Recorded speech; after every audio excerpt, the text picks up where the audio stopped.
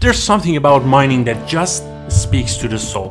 Orebound, the latest release by Emberforge Games, take the dwarven theme to the heart. Imagine Satisfactory meets a fantasy, a game where you don your pickaxe as a stout, beard a dwarf on a royal quest. But does this early access gem sparkle, or is it just another rock in the rough? Today we are diving into Orebound, covering everything from its voxel-based open world to the ambitious base building mechanic. We'll hit the highs, dig through the lows, and help you decide if this adventure is worth unearthing. So, what does Orebound do well? For starters, it knows how to make mining feel like a true dwarven endeavor. You're tasked with finding the legendary Emberstone by digging deep into the procedurally generated mountains. And it's not just any mining setup. No, you're building full automation chains, conveyor belts, and smelters. The game channels some Satisfactory vibes but add a nice rustic twist to it.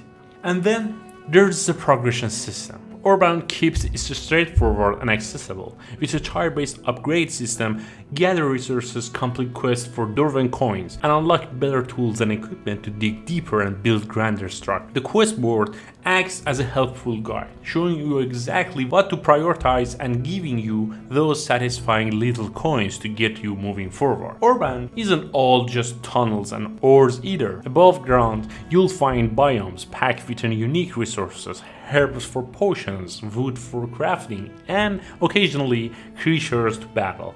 This balance between underground mining and above ground exploration gives the gameplay a welcome sense of variety. But not all that glitters is gold, my friends. Orebound might hit some notes with its charming visuals, but its early access rough edges are hard to ignore. Building in Orebound, let's just say it's more of a headache than a hero's journey. The snapping system feels finicky at the best, and the uneven terrain can make even simple builds an ordeal. Then there's the UI, which, well, could use some dwarven magic itself. It's rudimentary and often feels like it's working against you. Add in the occasional word grid issues, and even crafting basics can feel like wrestling a dragon. Another rocky patch, the enemy AI. While it's great to have creatures to battle, these baddies pop up out of nowhere and seem to defy the laws of physics. Enemy climbs up walls, pop into your base, and honestly can get really annoying, especially when they feel unbalanced or buggy. So, is Orebound worth picking up in early access state?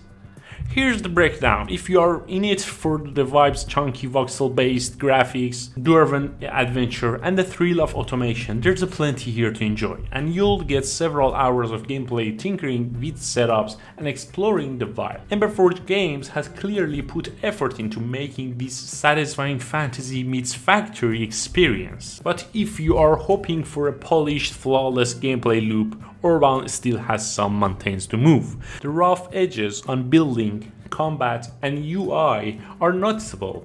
While it's fun, it's clear that this title still has a lot of development to go before it's a true gem. Plus, at $25, it might be wise to wait until some of these issues are ironed out. That said, Orebound has a solid foundation, and if the devs keep at it, this could turn into something truly special. So, are you ready to dig in?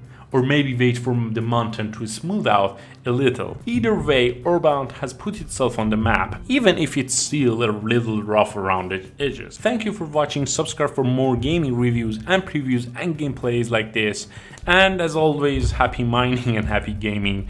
My name is Ebola, until the next video, peace.